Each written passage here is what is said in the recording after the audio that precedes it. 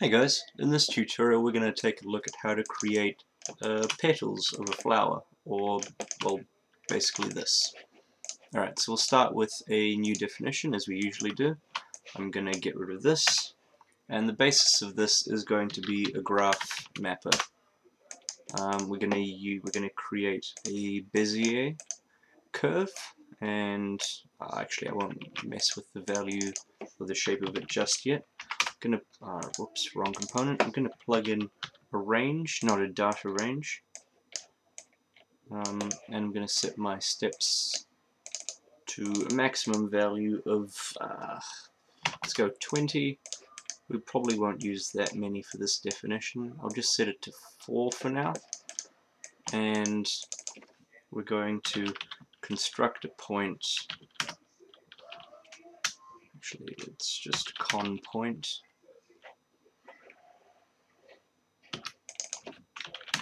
It was there. There it is. Yes.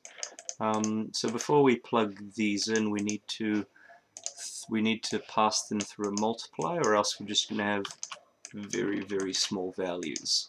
So I'm going to plug my range into one of these. I'm going to plug my graph mapper into the other one,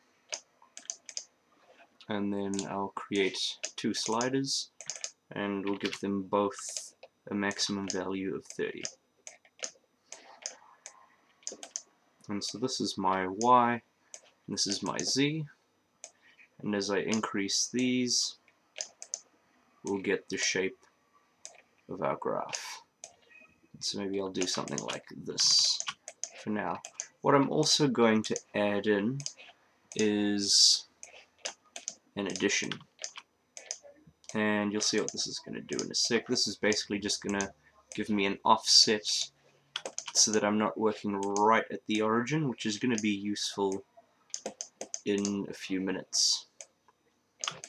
Alright, now we're also going to create another graph mapper, and this is going to be used for our rotation. But firstly, we're going to interpolate these points that I've created here. Okay, so this graph mapper, we don't need to worry about the shape of it just yet, but I am going to multiply it by, okay, for starters, we're going to go pi over 2 times x. The reason we're using pi over 2 is because pi over 2 is equal to 90 degrees, and so the maximum amount I'm probably going to want to rotate one of these petals is 90 degrees, and then we're going to multiply it by x, which is going to be our graph input, and we're also going to multiply it by y, so that I've got another custom variable so that I can control my range of rotation as well. Okay, so that's our x value, and our y value is just another slider. Okay, and now we are going to rotate these points this angle, and so we're using the same range component for both of these so that it will give us the same step size for both, so that we don't have any disparity between the number of points and the number of rotation values. Alright, and now I'm also going to create a negative instance of these numbers. I'm going to create another rotation component. I'm going to plug that in, and I also need 2 more interpolate curves.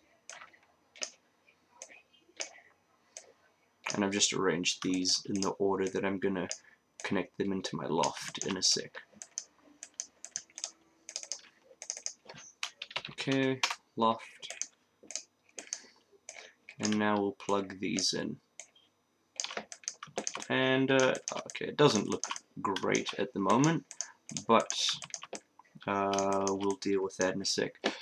Because we're not dealing with very heavy geometry, what I can do with this definition is I can set it to high quality preview, just so that it's giving me better feedback on my result.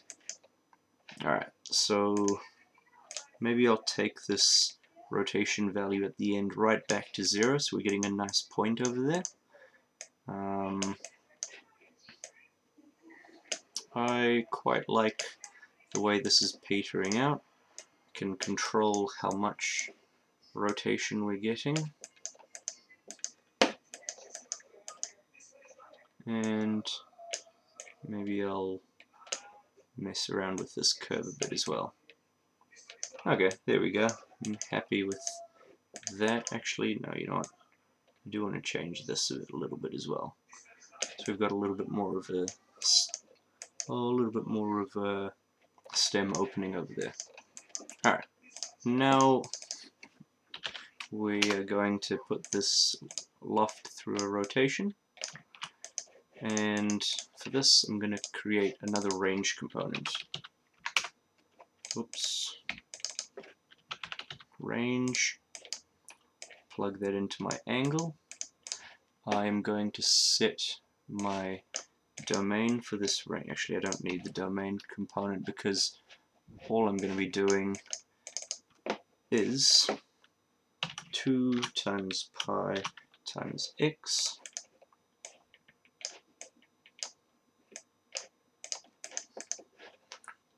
and we'll make this an integer slider from 0 to maybe 20.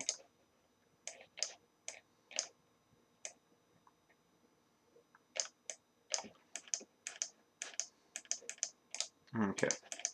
And we also need another slider here. I'll set this to maybe 36 for now. Okay, so that's not quite what we want yet. But what I am going to do is I'm also going to add in a scale non-uniform component. So I'm going to scale each of these based on another range component, still with the same number of steps, but my range is going to be based off of, not consecutive domains, construct domain.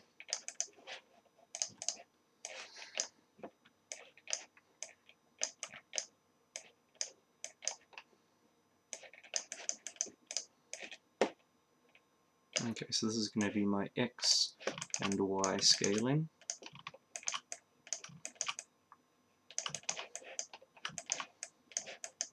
Okay, now it's looking a little bit weird at the moment, just because we've got such uniformity, but as soon as I switch this up a bit, let's see,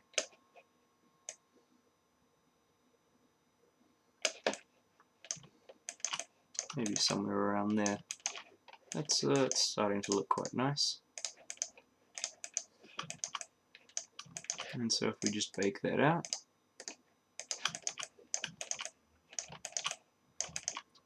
you know what, that's maybe a bit too many petals for my liking.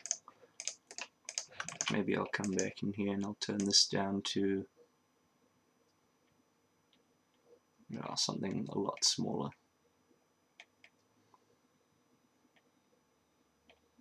Okay, I think 21 was nice. There we go.